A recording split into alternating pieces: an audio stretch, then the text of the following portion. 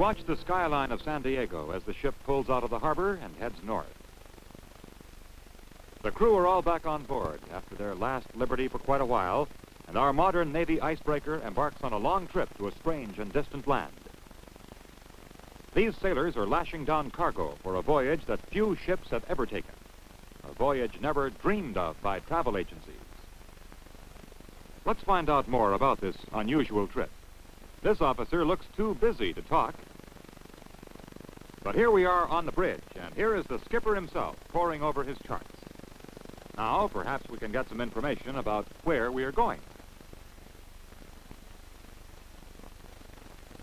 Here, northwestward from San Diego, is the route we have taken so far. We will go to Kodiak Island, then around the tip of the Alaskan Peninsula, and north to St. Lawrence Island. From there, the icebreaker will proceed to King Island, the northernmost point to be visited on this trip. This is the Navy's annual winter reconnaissance of ice conditions in the Bering Sea. And we will see a lot more of this, and rougher, too. This grim-faced sailor is the helmsman. The captain's orders tell him what course to steer. In calm weather, the helmsman's job is... But steering an icebreaker through rough water and ice, whether by wheel or the follow-up system, as here, takes a thoroughly trained, experienced, and responsible man.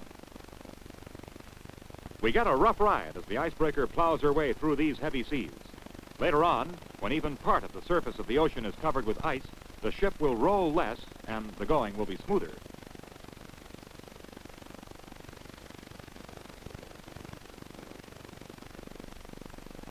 Today we head into Woman's Bay for our first stop, a very brief one, at Kodiak Island, home of the famous Kodiak bears in the Gulf of Alaska. We get our first glimpse of the Naval Air Station. These are the living quarters for naval personnel. And beyond the water, we see the airfield and the hangars. This collection of small houses makes up the residential section of Kodiak, surrounded by the beauty of nature's handiwork.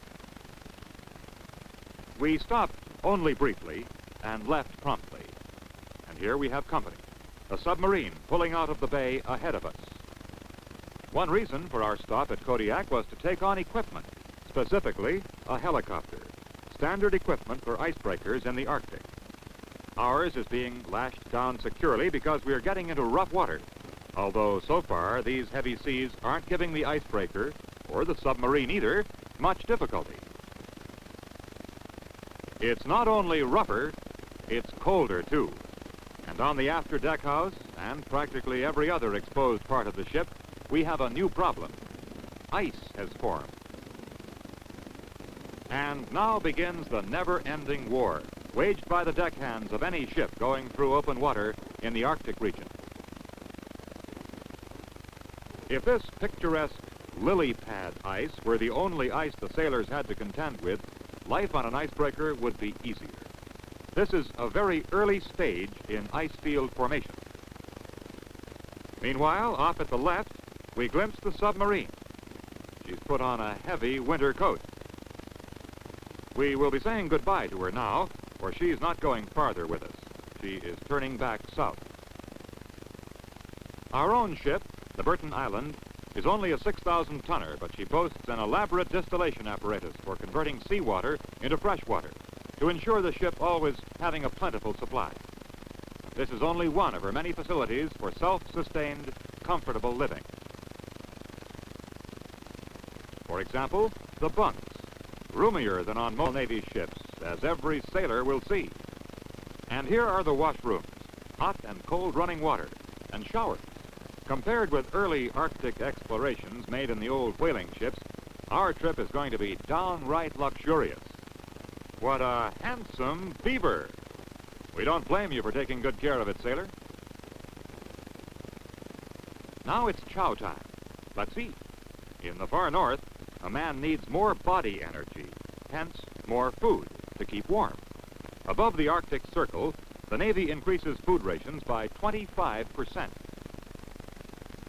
Now we'll continue our tour by looking in at sick bay. Yes, there's a full-fledged dentist aboard, and even a dental x-ray machine. The Burton Island, like all the Navy's icebreakers, must be entirely self-sufficient, despite her small size.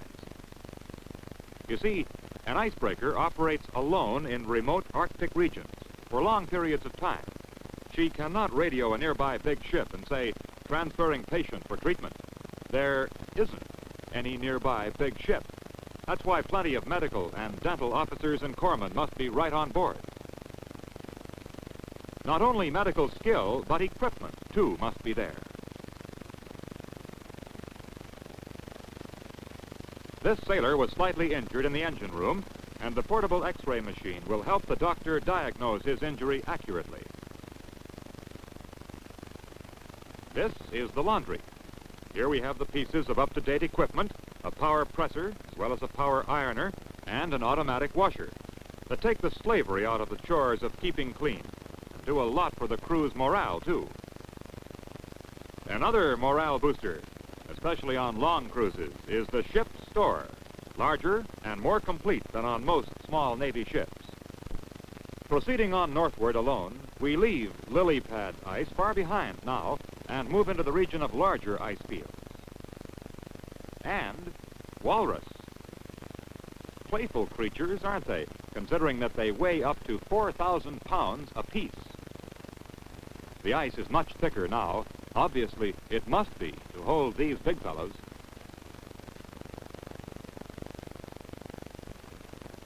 On board, we watch the icebreaker and admire the businesslike way she pushes through the ice.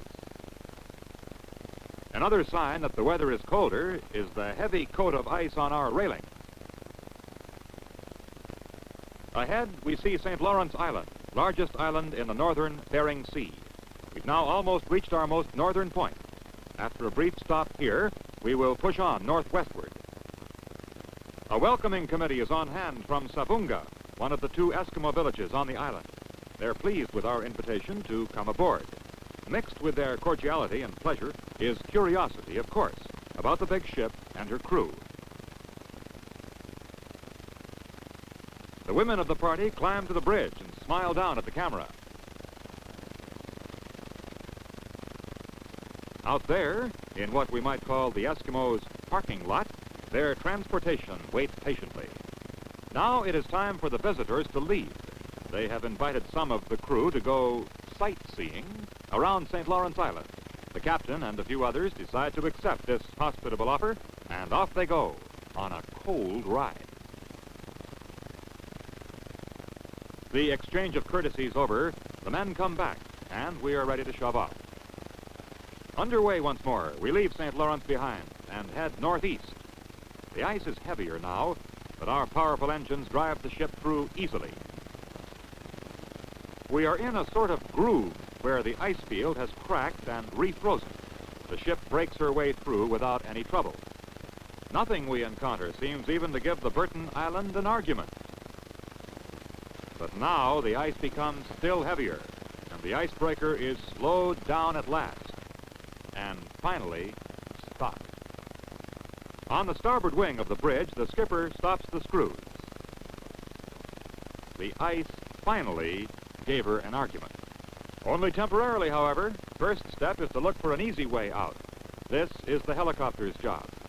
It warms up preparatory to going on a search for a better lead in the ice.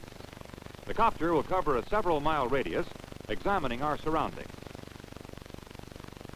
No promising leads yet. But this prominent Arctic citizen looks as though he needs some exercise. For our cameraman and for us spectators, chasing a polar bear by helicopter is great fun. But the polar bear probably does not share our enthusiasm. The helicopter comes back, reporting no lead can be found. So the engines must take over. In the engine room, sailors begin lighting off more engines to generate more power, get the ship loose, and force her through the ice. An icebreaker has 10,000 diesel-electric horsepower with very large, heavy, slow-turning propellers. In a certain respect, she is like a bulldozer.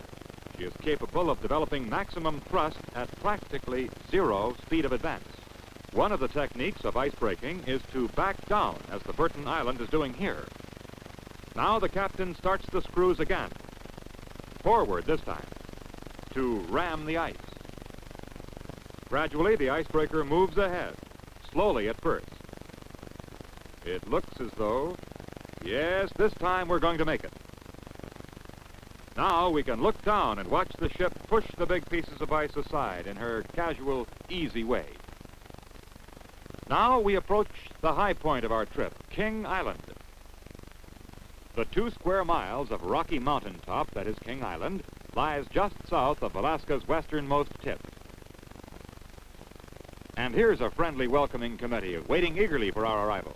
They have come down from their village, this collection of precariously perched houses, to welcome the strangers and the big boat that leans against the ice, as the Eskimos describe our ship. We lower the gangway and secure it onto the ice shelf. And some of the villagers start coming aboard, taking advantage of our invitation to visit the ship. They're happy to see us, the first ship ever to pay them a visit in midwinter.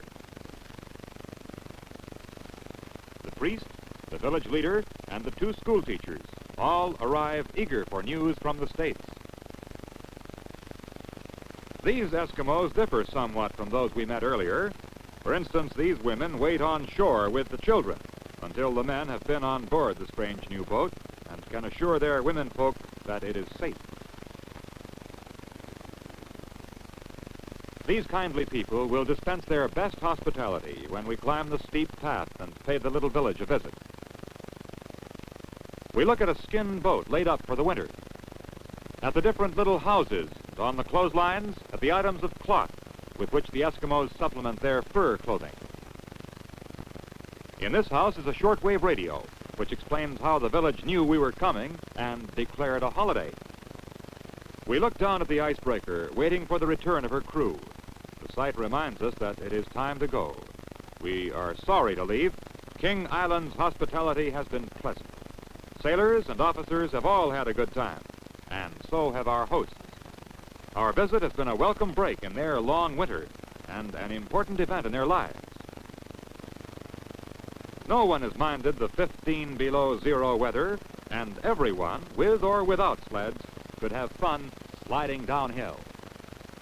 We'll take time, before we leave, to fish through the ice for the famous king crab.